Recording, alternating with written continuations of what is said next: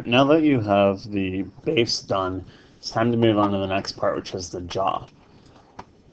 This looks fairly complex. We have this shape down here, and then we have this weird rounded part, and then a circle cutting through it.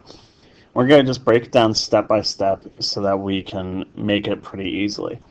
One of the important things about Inventor is you can only make things a certain depth once. So I can't make this whole shape all using one tool. I have to kind of cut it into pieces and do one at a time.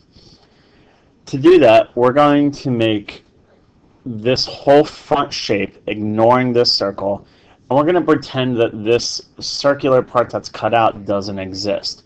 We're essentially going to extend it forward, so that's one flat shape in the front, and then we're going to cut away afterwards to make the actual shape that we want. So in essence, we'll be drawing it from the back because that's one flat surface. So that's another way of kind of picturing it. So I have a part loaded in Inventor, and we're going to start our sketch, and again we're going to go to our front plane. And I'm just going to draw this shape out, again ignoring this circular part up here.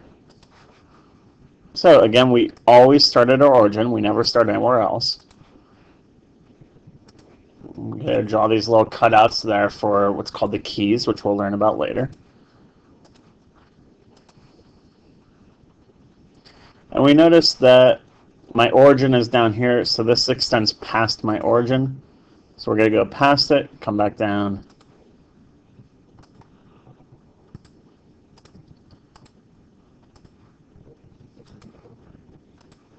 And there's our initial part. So we can go ahead and start dimensioning this. Again, I'm going to work horizontally first. So I'm going to just go and make any horizontal dimensions I see, like this 3.5 versus 1.125, 1.25.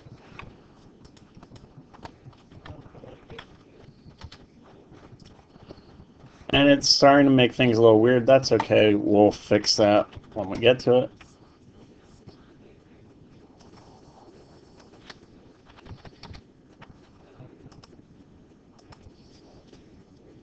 And apparently it doesn't like that dimension, which makes sense because if I do the math, Inventor will learn what that line is.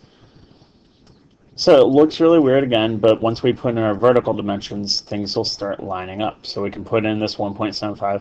Remember, I'm treating the whole height of this as a part, so I'm going to put in this 2 inches then. And then I can also tell where these little cutouts start as well.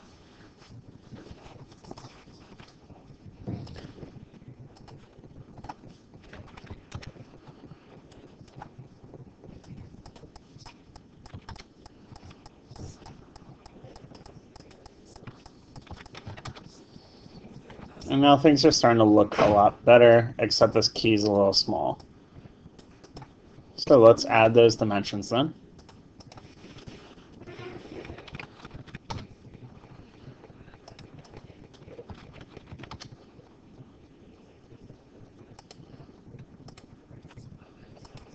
Oops.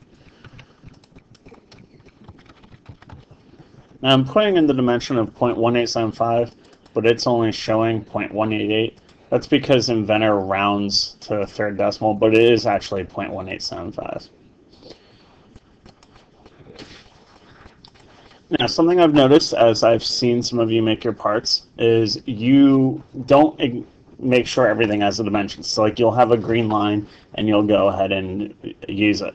Problem with that is if you accidentally like drag something, now your mass is going to be off. So you need to always make sure everything is fully constrained. It says fully constrained down here before you can move on to the next part. So now that I have this part done, or this sketch done, I'm going to extrude it out to be the width of it, which we see down here is 1.75. So I'm going to just click E on my keyboard and type in 1.75. And we have our initial part. Now we're going to draw this circle back here and this little line here, and we're going to cut away this circular part over here. So I'm going to create a sketch on my side, and I'm going to just draw a random circle, doesn't matter where, and then dimension it later. So we see the radius of the circle is 1.5 inches. So it's measuring diameter right now, so I need to do 1.5 times 2, or 3. And then we see the circle is 1.375 inches from the very top. So I'm going to click on the center of my circle, click on the top. Come on. There we go. And type in 1.375. Now, there's this line here that intersects the circle 1 inch up from the top, or from the bottom of this area. So that would be 1 inch up from here. We have a line, so 1 inch, because this is 2 inches, 1 inch will be our center point. So I can just find the center and draw my line there.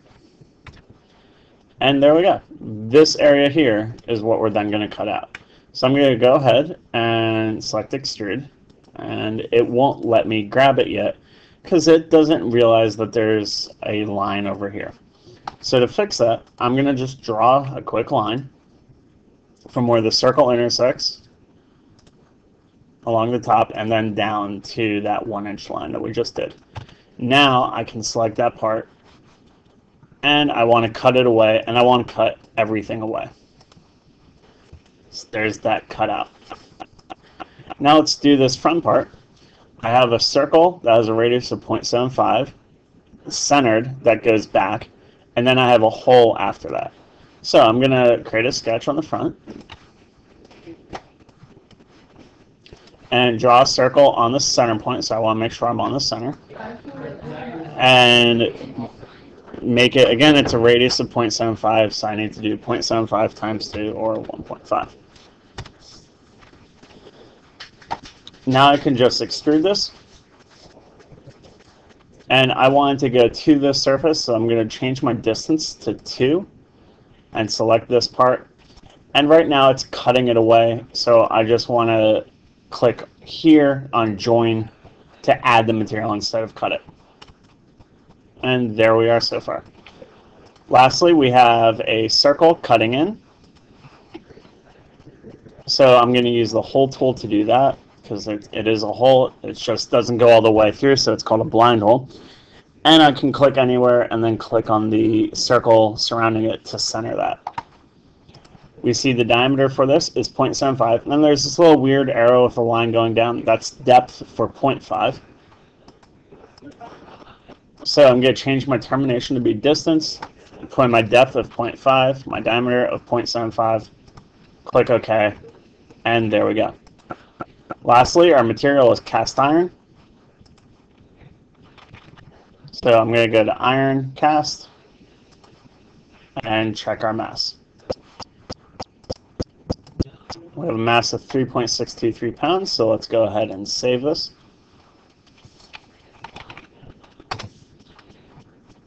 And there we go. That's that part there.